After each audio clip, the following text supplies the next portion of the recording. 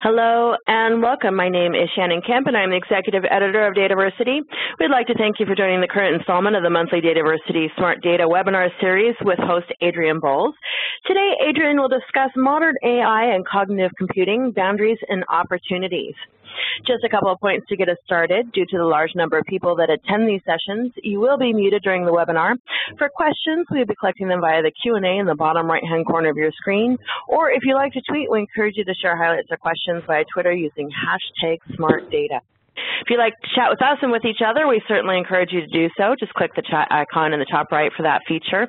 As always, we will send a follow-up email within 2 business days containing links to the slides, the recording of the session, and additional information requested throughout the webinar. Now let me introduce to you our speaker for today, Adrian. Adrian is an industry analyst and recovering academic, providing research and advisory services for buyers, sellers, and investors in emerging technology markets. His coverage areas include cognitive computing, big data analytics, the Internet of Things, and cloud computing.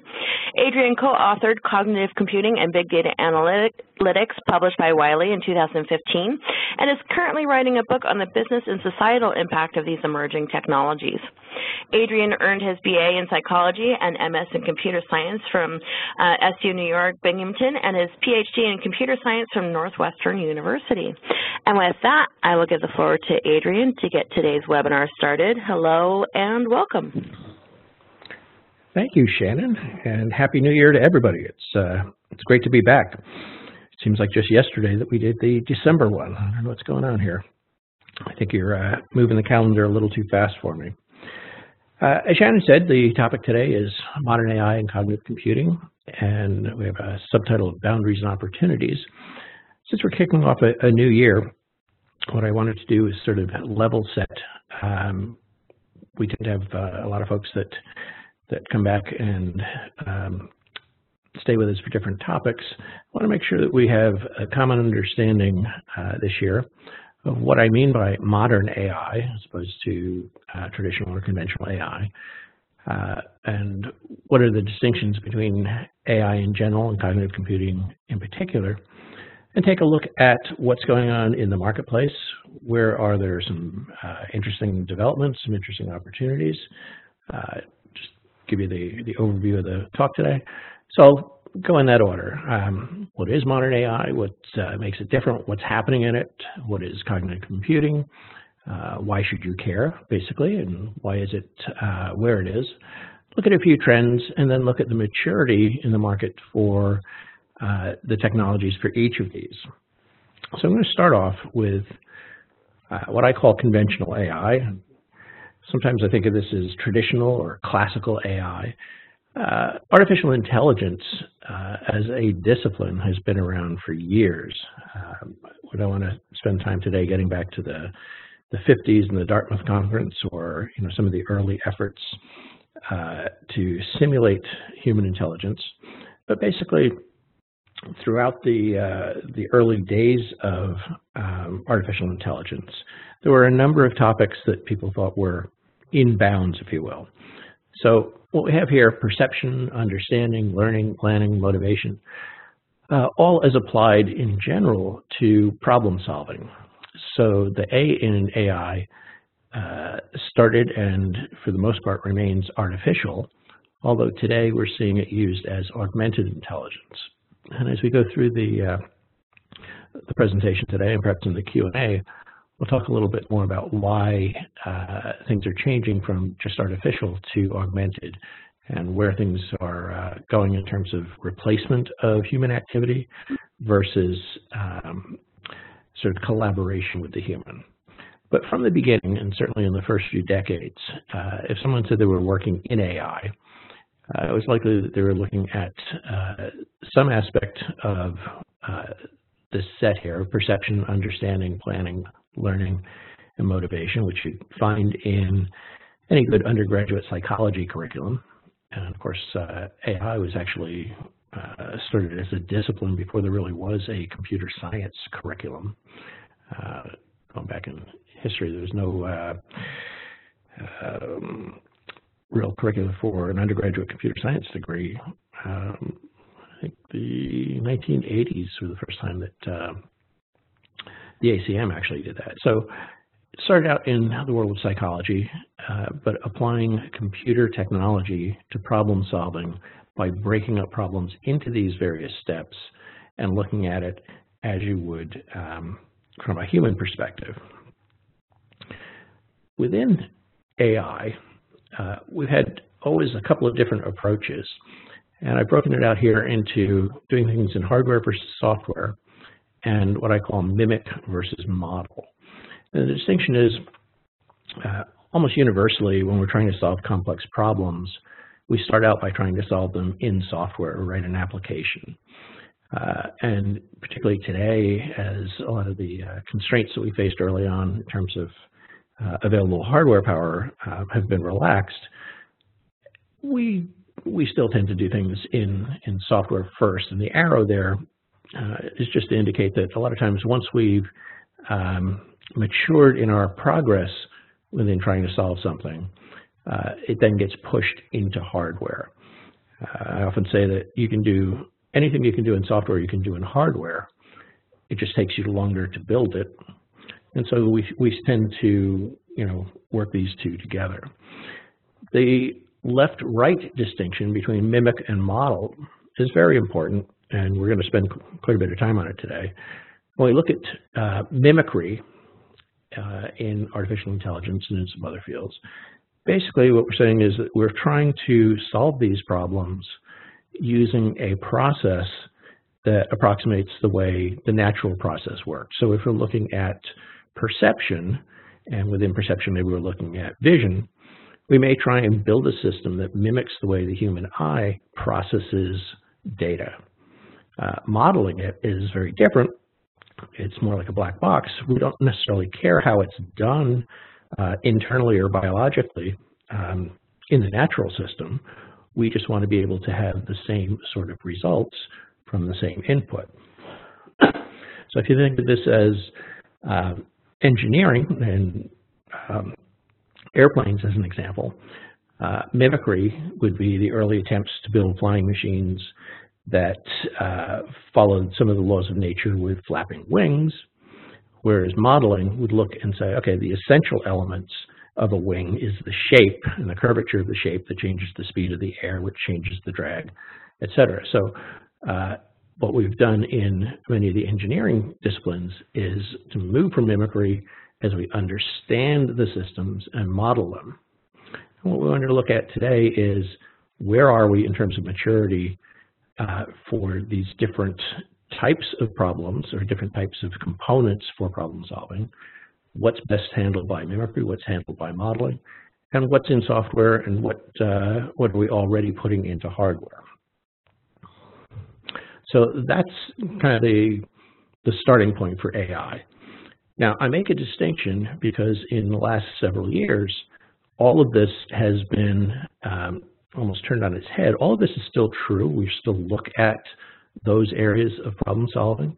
We still look at those sub areas, and we're still dealing with hardware versus software and mimicking versus modeling.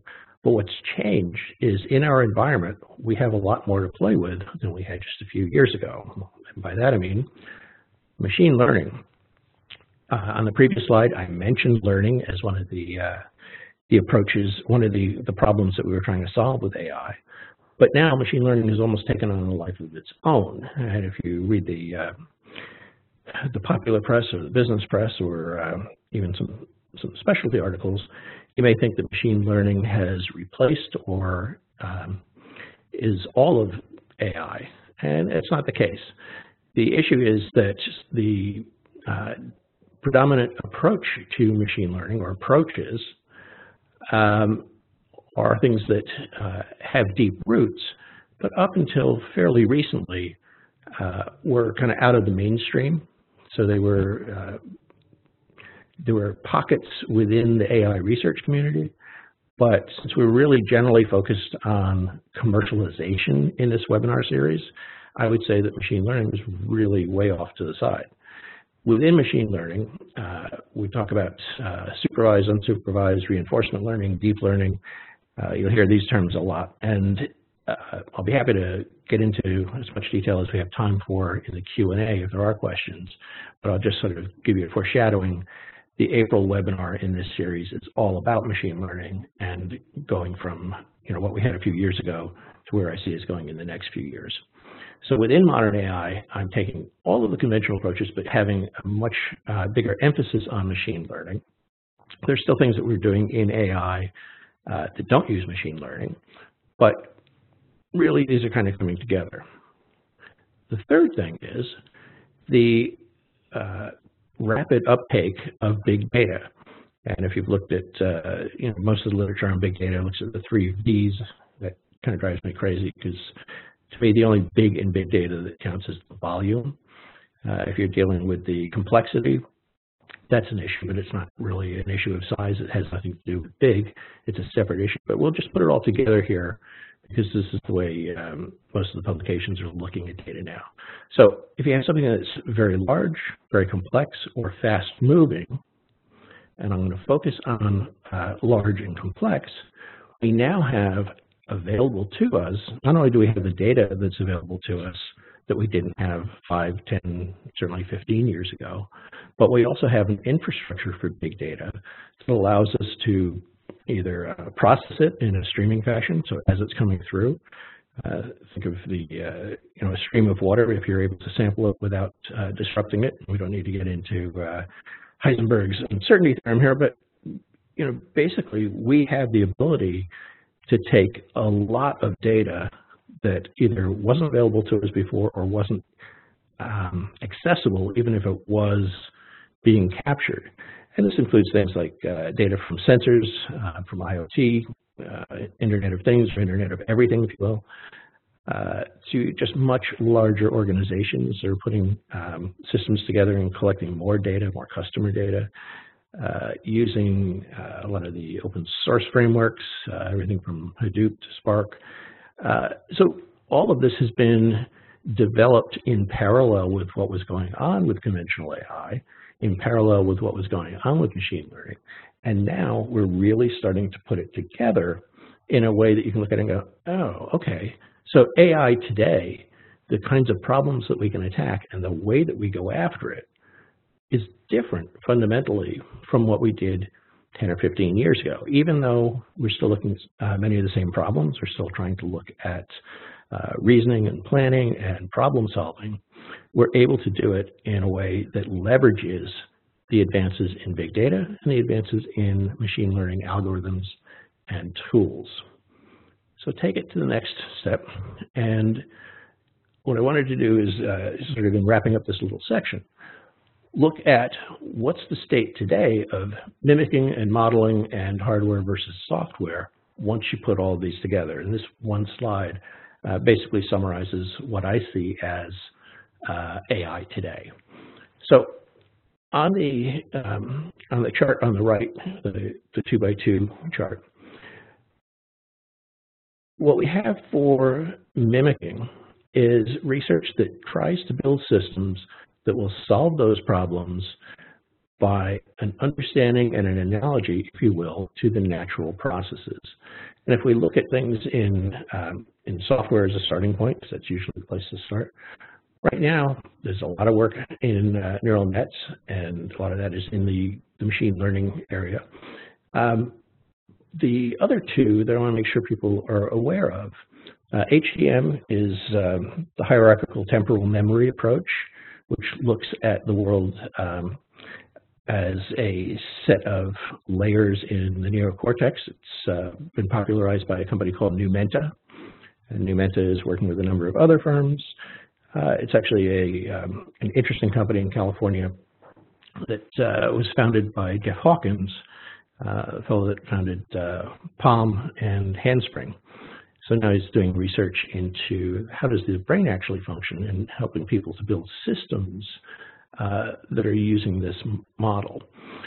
MBR is memory-based reasoning.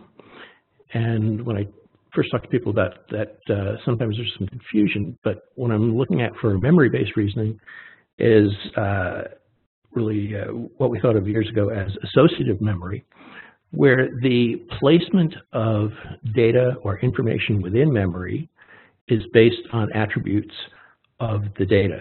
So you don't just put things in sequentially filling up, trying to minimize empty space, if you will. Things are close to each other in physical memory, which may be within software, maybe in a data structure, but these things are close to each other because there's some relationship.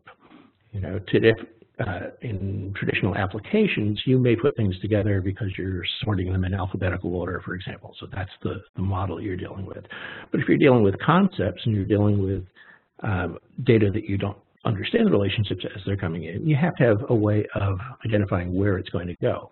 So right now, for memory-based reasoning or associative memory, that's being commercialized, among others, by Intel with the Saffron business that they acquired about a year and a half ago. So those are three different approaches that can all be modeled in software that are mimicking the way some groups understand. And obviously there's no complete consensus in the neurobiology or neuropsychology world. We're not building processors that directly one-to-one correspond to physical elements in the brain. But the interesting thing is, as we do this, and we make some progress when we want to scale, that's when we have to start looking at hardware to support it. On the right-hand side, I'll just start with a question mark there.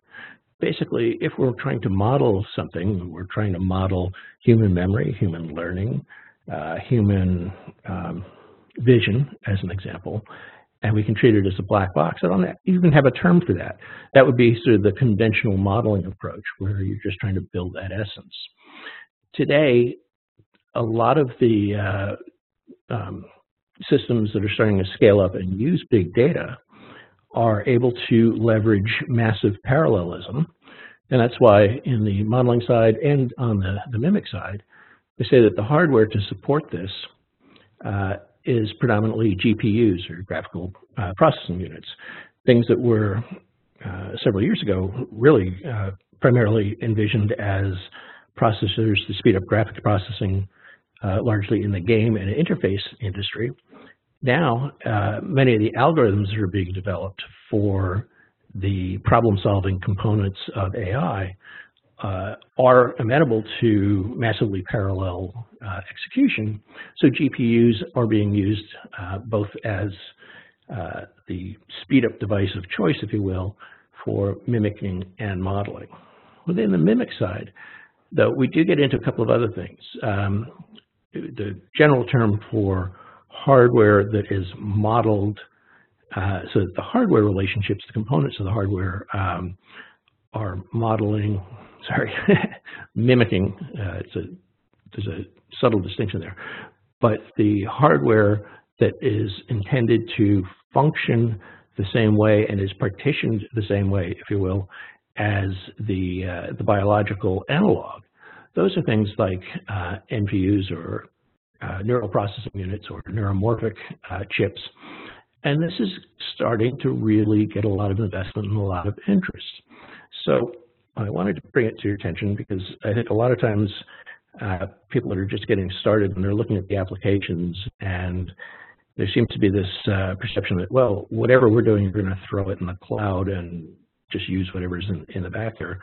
But it's important to note that there is some very interesting parallel work going on in both the more conventional types of hardware, which will be augmented by the GPUs, using things like TPUs, which is the tensor processing unit from Google. All of these things are starting to come together. And we'll see that kind of the state of the art right now is you're getting the ability to leverage this modern hardware, in some cases even as a cloud-based service. So the market right now for AI hardware is real. And I just break it up into this two sides. One is the GPU and memory acceleration, and the other is neuromorphic, where the form of the chipset itself looks more like a biological system. So I've got kind of a quick summary of the market. On the GPU side, the key players today, NVIDIA, Intel, AMD is doing quite a bit of work in this area. But you also start to see a trend that I'm going to come back to explicitly, which is open source. So Facebook is building some of their own systems, and they've open sourced the plans to the hardware. I mean, the hardware itself isn't just being given away, but the architecture and the details of how it's being built is shared with the community. You've got, again, with Intel, besides the GPUs, they acquired a company called Nirvana Systems, which is building specialized processing for artificial intelligence.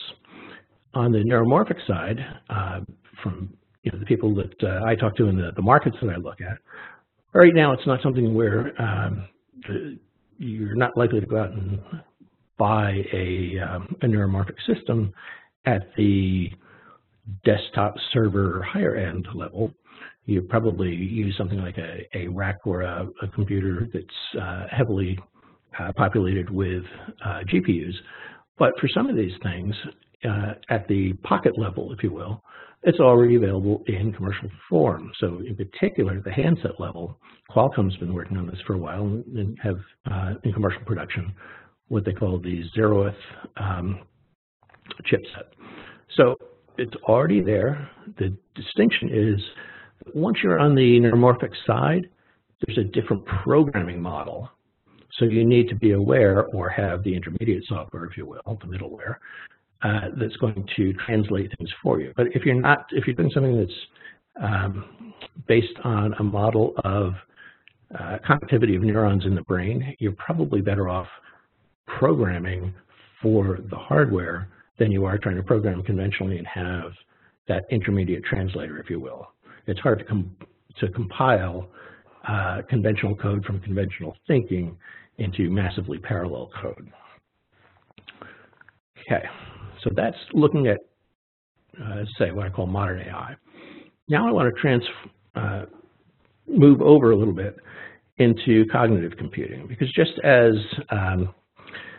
the machine learning is really sort of a subset, cognitive computing, there's a huge overlap. What we're dealing with in cognitive computing, we're getting a lot of press, but I don't want it to be confused that it's a completely new entity. Basically, we're packaging pieces of this to solve very specific types of problems.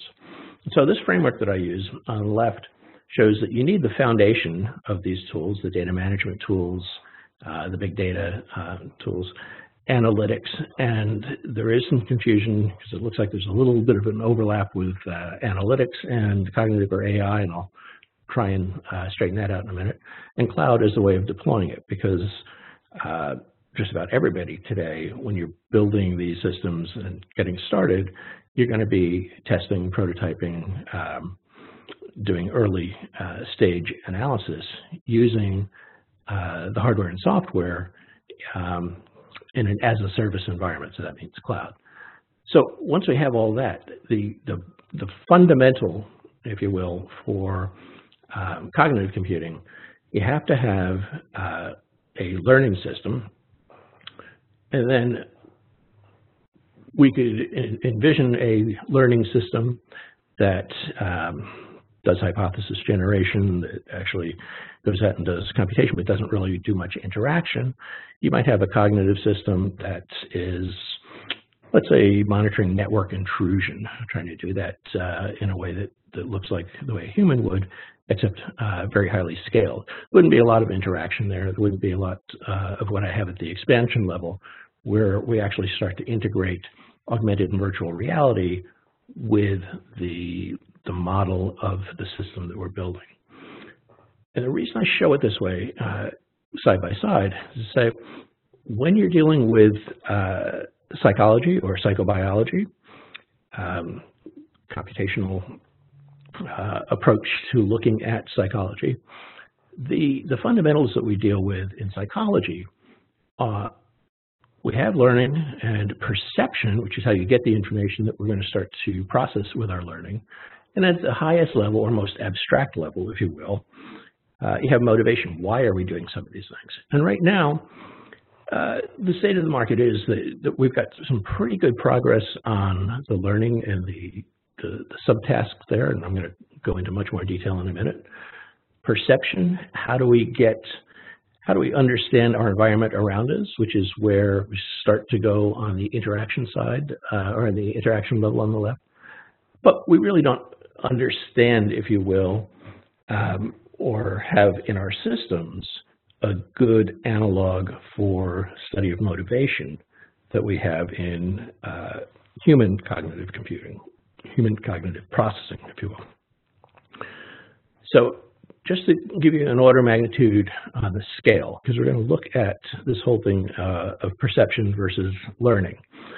If we're trying to model it, mimic, using my distinction between a mimic and a model, if we were trying to mimic the way humans hear, we would have to have processing, this is on the audioception on the upper left here, that act as if they were the 12,000 outer hair cells and the 3,500 inner hair cells in your ear. So all of those are being vibrated by the external source.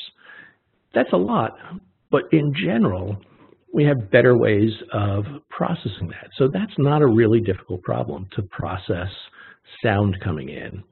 And certainly if you listen to music or even other audio forms, you know that we can sample at a reasonable rate and have the clarity and most of the features that you would have with analog recording with digital, and it's a pretty low-end problem to be able to capture that. Vision is a little more complicated. We're dealing with rods and cones in the eye.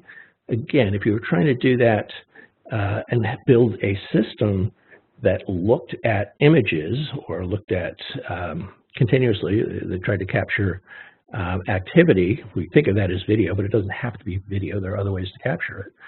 If you tried to do that as mimicry rather than a model, you'd be dealing with hundreds of thousands of neural processors just for that. But those things are really very well, again, adapted to simplification and modeling. So we don't need 120,000 rod cells modeled as individual perceptrons in a computer system.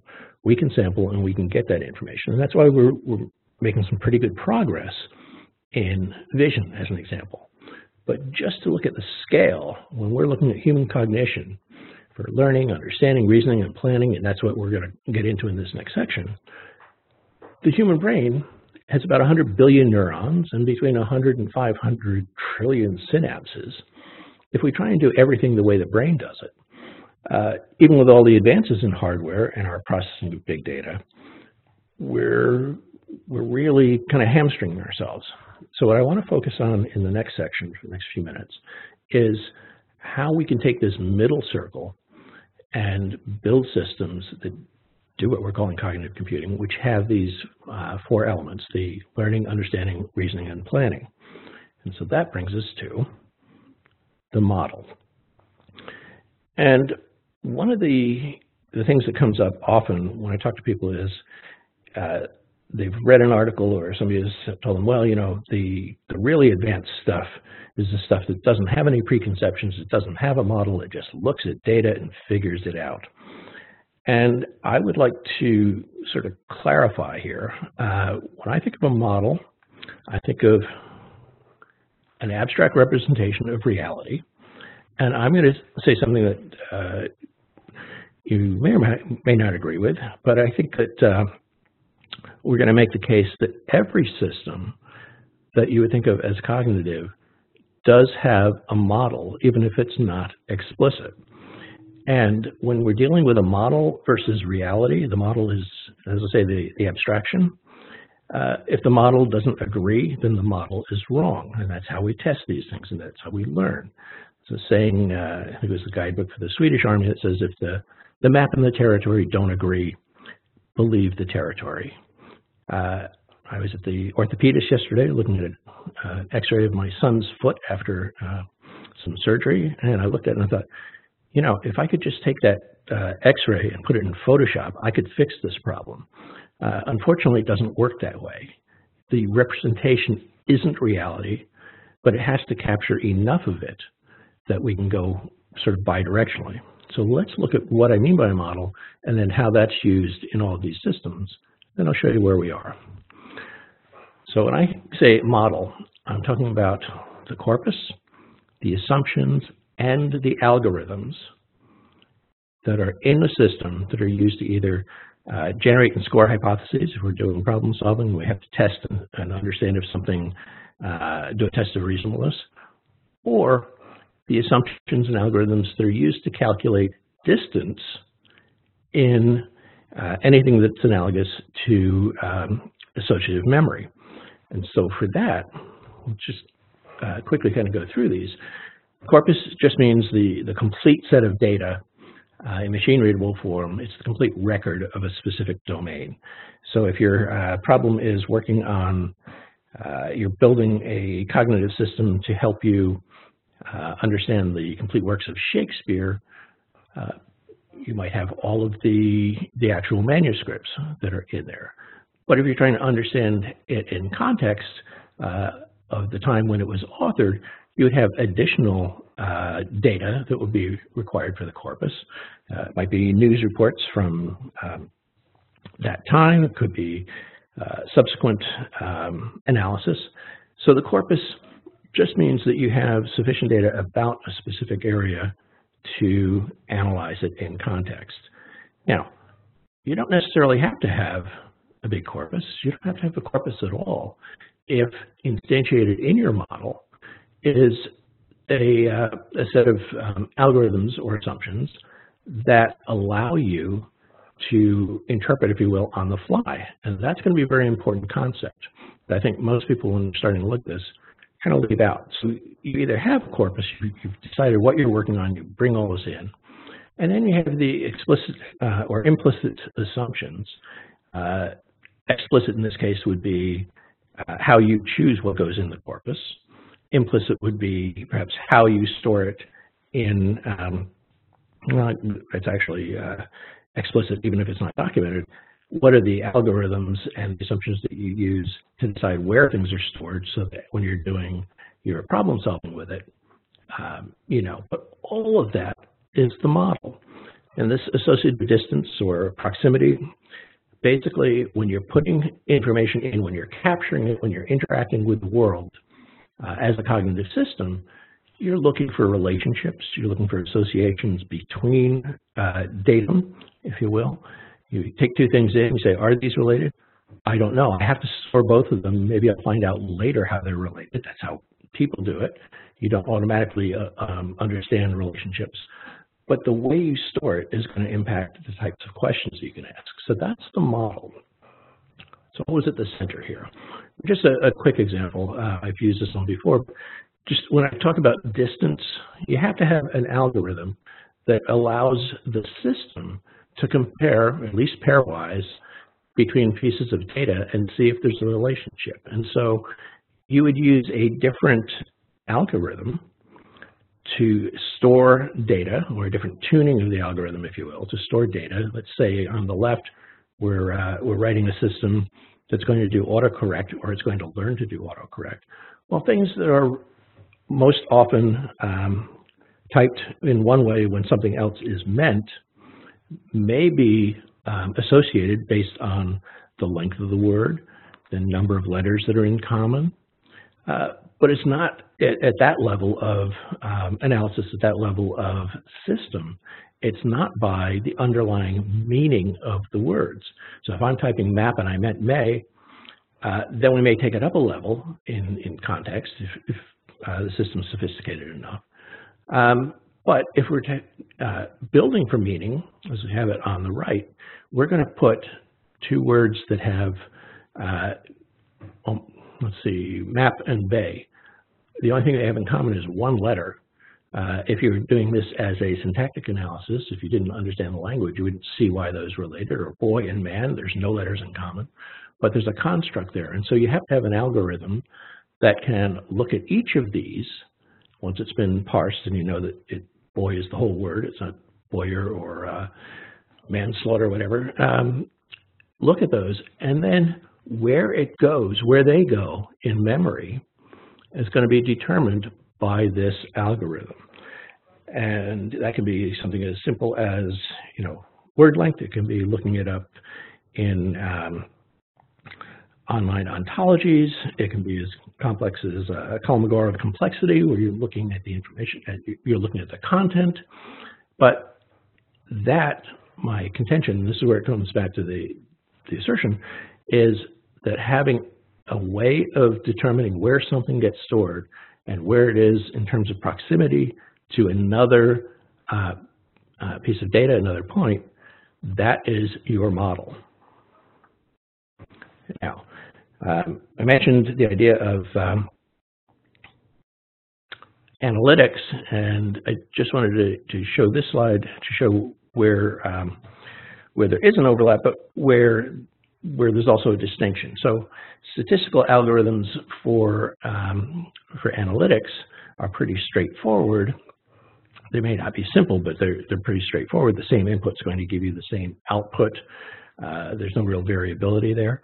You have a set of algorithms, you have your data that you're looking at, and you have your assumptions. So you can think of this as the model. The assumptions in general, when we're dealing with analytics, are assumptions about the structure, if you will, of the data.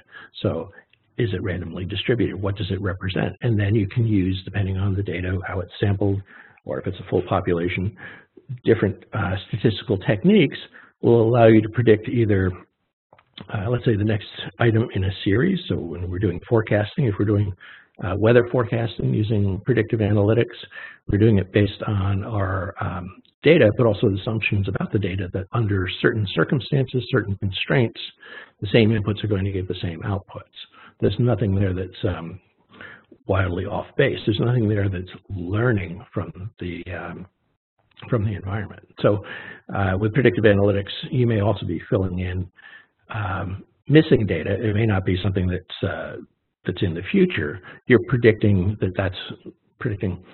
you're projecting, if you will, you're hypothesizing that the value that you're coming up with is something that fits an existing set that maybe you just can't see at this point. So it doesn't have to be predicting the future, it's predicting a value. But because of the way we've defined AI in terms of the natural processes and the natural problems that we solve, and the way that we've defined cognitive computing in terms of building on this model and learning, we wouldn't include predictive analytics, even though they may be used in these systems, as AI in and of themselves, or as cognitive in and of themselves. So now, I'm going to go quickly through the other pieces, and as we do this, start to see where we are in the market. So we say that we have the model, which, as I said, may have data in it, or it may just have an instance or an instantiation of the assumptions and the algorithms. To be cognitive in the way we use the term today, the system at the very core has to understand and learn, and we build on that. So as a simple way of looking at it, understanding means an awareness of the meaning of the data, and learn is a related concept. You learn something, you acquire that understanding. So it's not enough to just import a lot of data from sensors. You have to have a context or framework or model from which you can derive, if you will, meaning from the data. If you get the number 50 coming in on your stream, it doesn't mean anything unless you know that it's coming from a blood pressure sensor. And if it's coming from a blood pressure sensor, it means more if you know if it's coming from a blood pressure sensor that's attached to a child or a middle-aged person or an aging person. So all of that context, all of that metadata, if you will, fits with the model, with how the data is stored, and that's how we kind of upgrade the understanding. But I will say that we're still at the point where the lingering question for natural language processing, which is a huge part of any of these systems, is at what level do we have understanding? And I've used this picture in the past. There was an ad campaign for IBM Watson where Bob Dylan was talking to Watson, and Watson was analyzing and talking about understanding the lyrics from the song.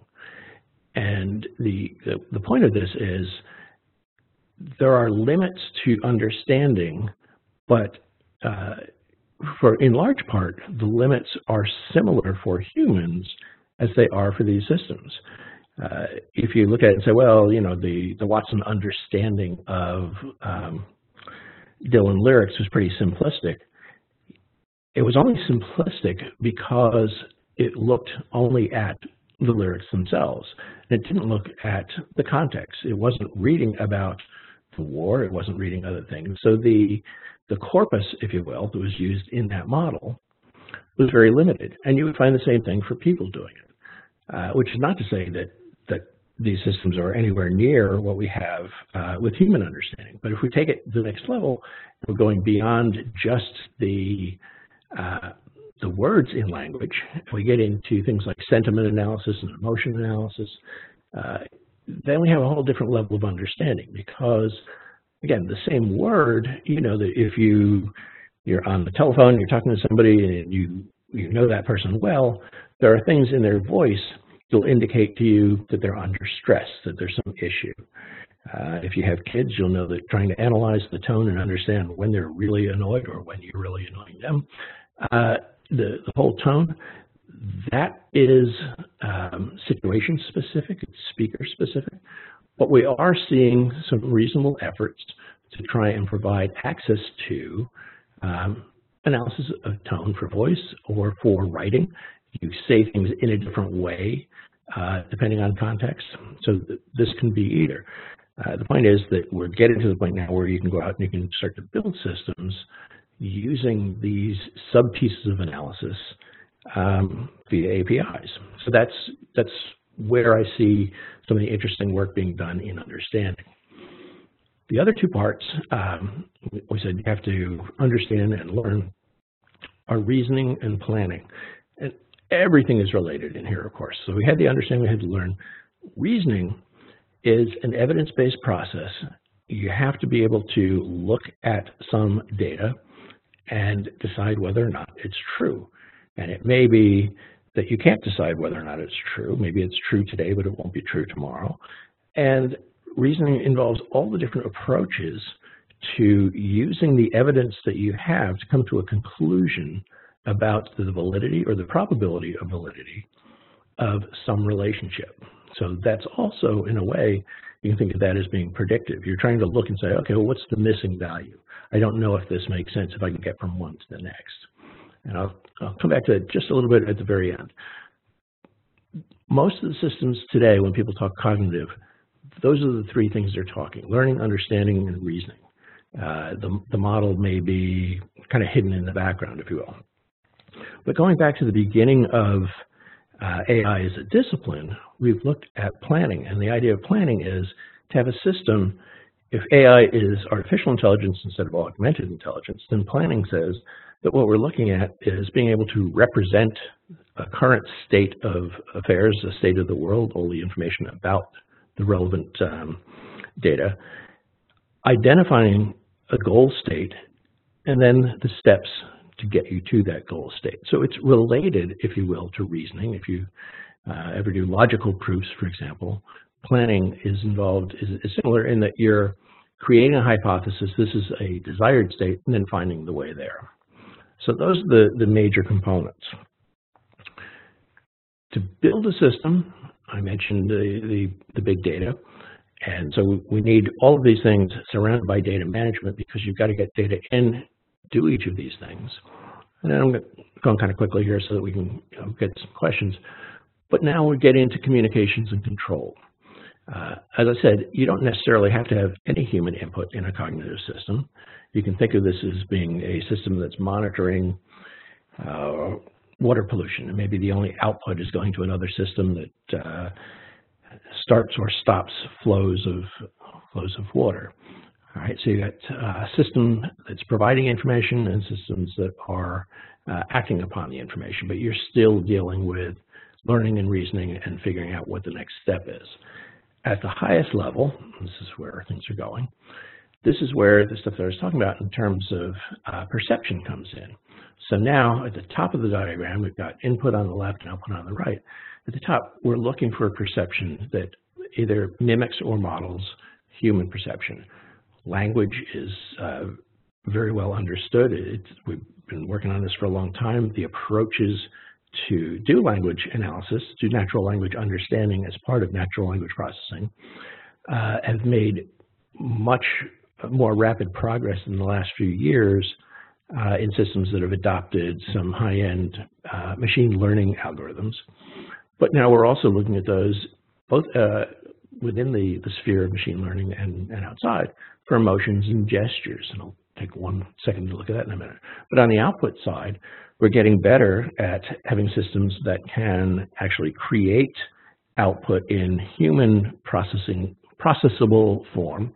So systems that will generate narratives, generate actual text, and more than the early chatbots, or even chatbots today. If you're dealing with Siri and you say the same thing today, tomorrow, and 3 weeks from now, you're probably going to get the same answer because it's not looking at the context of what's going on inside. It hasn't learned since then. It may learn to understand your voice a little better or your tone a little better, but that's about it. So that's not what I'm talking about here in terms of narrative generation. I'm talking about things that can actually create a new or novel representation based on context. Moving in, the key trends that I want to highlight today: open source, the relationship between open source and machine learning in particular, machine learning and perception as services. These are some of the things that are really changing the boundaries, if you will, of cognitive, and also what the opportunities are based on the availability.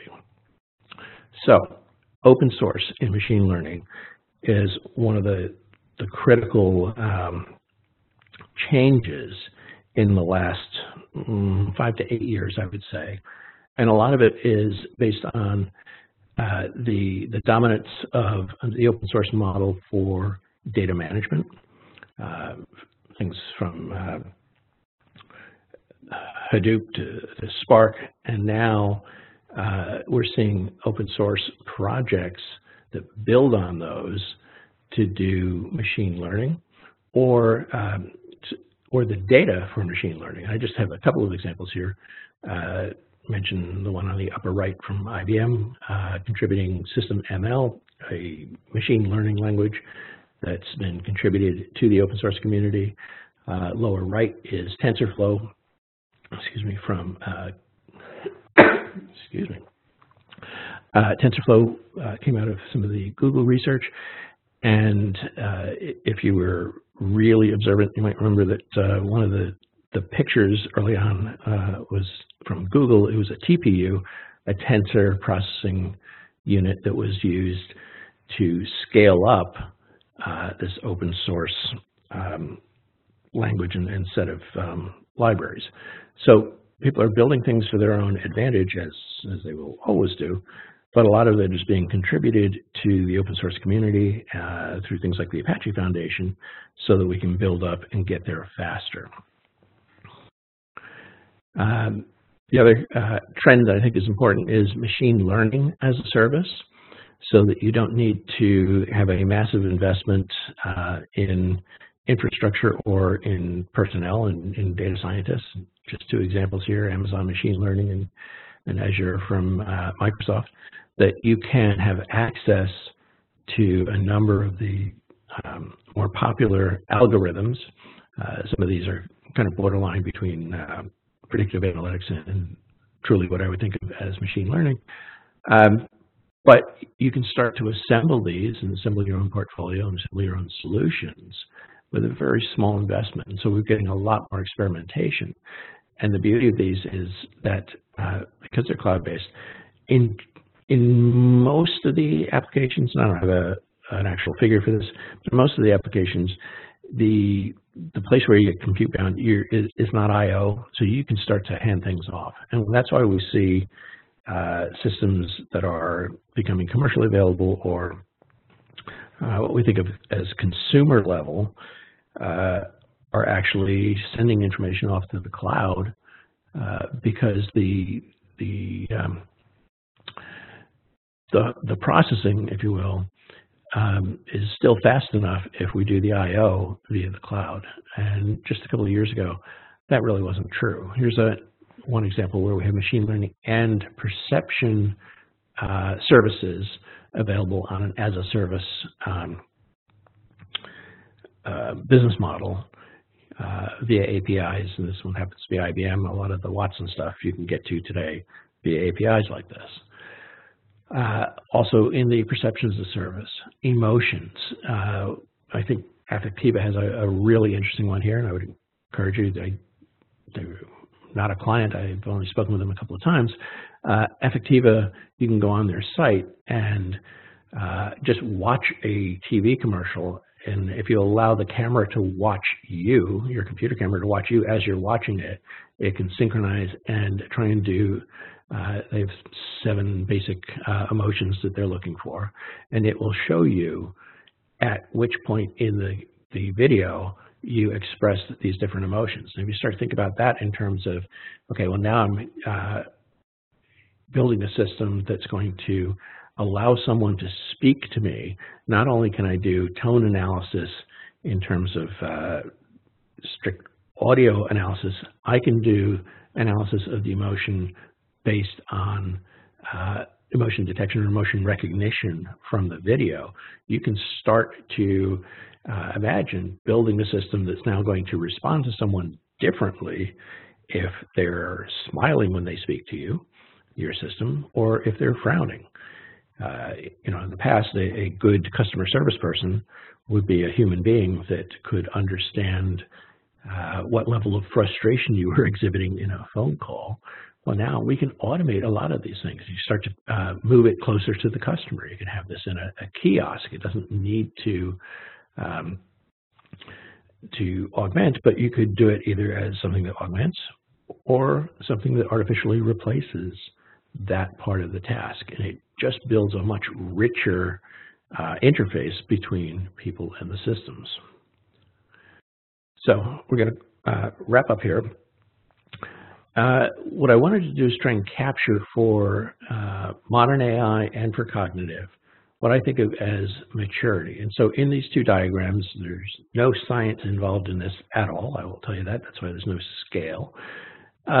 For each of the main components, where we are on a maturity scale, how advanced it is, but also how much progress we've made recently and the trend. So the height of a line in the next 2 charts indicates how much progress we've made toward a presumable goal state, and the width is the amount of investment today. So big data management, obviously big data management is a very huge area. I'm just talking about the investment that's been made in it, looking at it for AI purposes. Machine learning, it's not as advanced, but the investment is huge. Perception, I think we've had very good progress. It's seen as something that's more special purpose, if you will, than machine learning or big data, and so the amount of investment in the market is lower. And with motivation, frankly, I still see that as a huge opportunity, and I see that we will start to integrate some of these things, like when you're looking at motivation, you're trying to understand why somebody is doing what they're doing. If you start to look at gesture analysis and emotion analysis and tone analysis and put it all together, I think that'll get factored into motivation, and we'll have much better systems just really 2 or 3 years down the road. On the cognitive side, it's a similar thing here. Understanding the big research in that area tends to be stuff in ontologies and taxonomies. How do we represent this? So understanding, learning, and memory all fits together. Learning, machine learning is, you can't go anywhere without looking at investments that people are putting in it. And so, whether it's internal work or whether it's going into services, I'll give one example in just a second. That's where the money is right now. It's in machine learning. Reasoning was already more advanced because deductive reasoning, for example, follows basic rules of logic. And if you have the representation down, then we know how to do that. Frankly, that part of reasoning isn't even AI. It's part of mathematics, if you will. And when I was studying, we had to do mechanical theorem proving. So how would you automate the proving of theorems? And as long as you can do the representation, so you have some level of understanding, that part of reasoning is very advanced. But as we get into other approaches where you're trying to go from bottom up and understand the abstract, that's where we need more work, frankly, to get where we want to go. And planning, it's kind of been the forgotten child in recent years for these types of systems.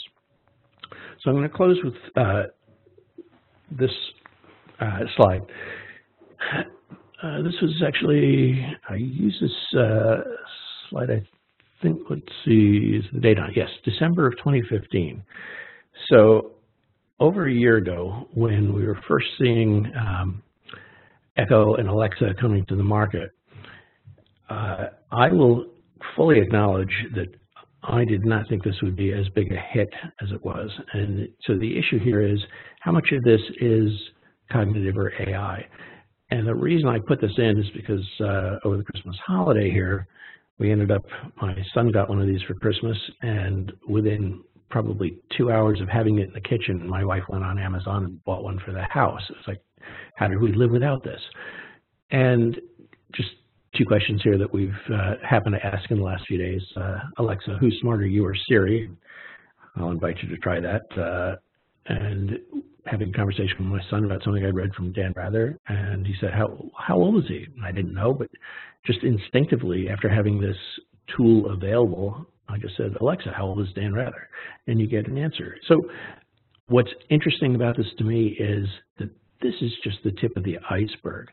The language processing is still pretty rudimentary, although it requires no training from what I can see. All of the processing is really going on in the background. It's got to be connected. You're not doing all this locally. But the opportunity to start collecting data, Amazon could be giving these things away, and they practically are at the prices they are.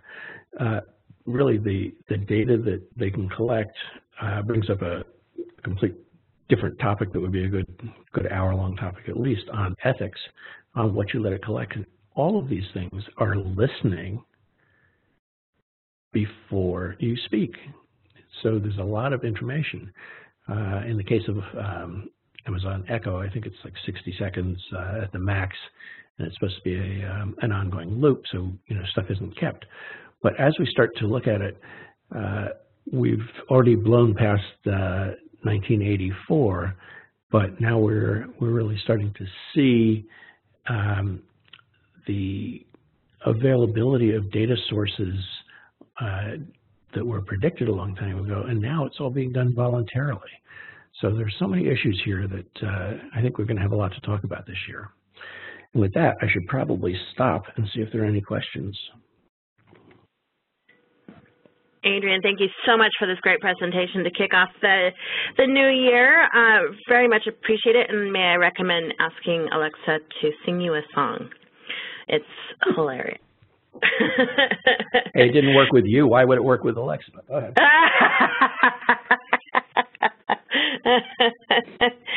We did play 20 questions with Alexa. I've done that actually. That's fun. If anybody has any questions, submit them in the Q&A section. And to answer the most common question that we get, I will be sending a follow-up email by end of day Monday with links to the slides, links to the recording of this session as well.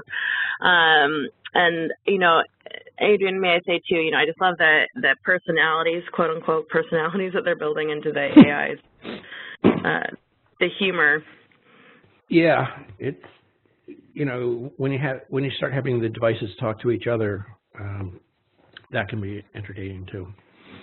I would like to see, actually, just to throw it out there, I would like to see Alexa be a little edgier. Mm-hmm. I did mention one time in one of the webinars last year that I swore and Siri thought I was talking to my phone. I wasn't. I was talking to another driver. But the response was something like, hey, I don't think I deserve that. And I thought, wow, okay, somebody's really thinking about this.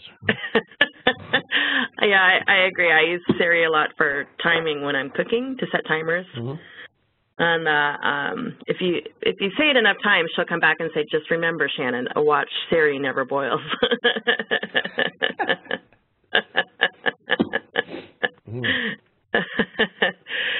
All right, well, we are just right at the top of the hour here, so that is all we have time for today. But thank you, everyone, for attending today. Again, Happy New Year. And Adrian, thank you for this fantastic presentation. I really look forward to the series we've got scheduled coming up over the next year. You can check them out at dataversity.net. And again, I'll send a follow-up email by end of day Monday with all the information. I hope everyone has mention quickly, though, Shannon, that I'll be at the Smart Data conference in San Francisco at the end of the month. So. Oh yes, how negligent of me. Absolutely.